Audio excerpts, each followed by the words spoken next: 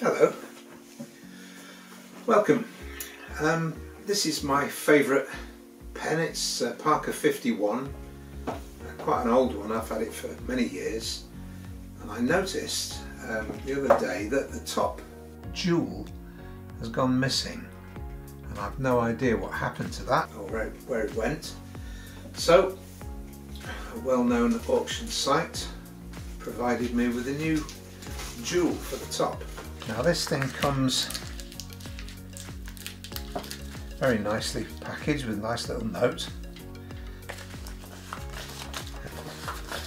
and it should be easy enough to change it. What you will need is a set of mini screwdrivers or a lump of blue tack, and let me show you just what we do. First of all, these things come as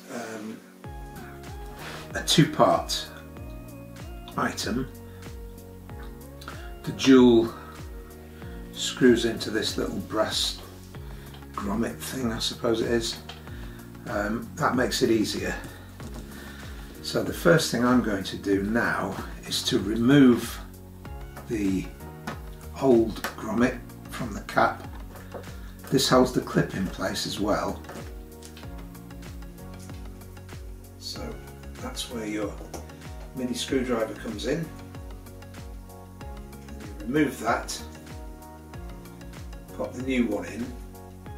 I could have just screwed that jewel back into the old one, but I'm going to do it this way because I am.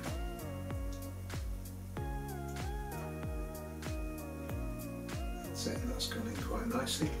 Tighten it up with a screwdriver.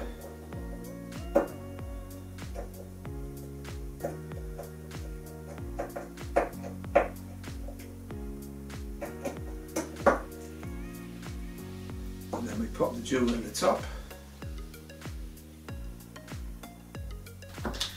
and you just jab it into there, and the blue tack will grip it, and you can turn that.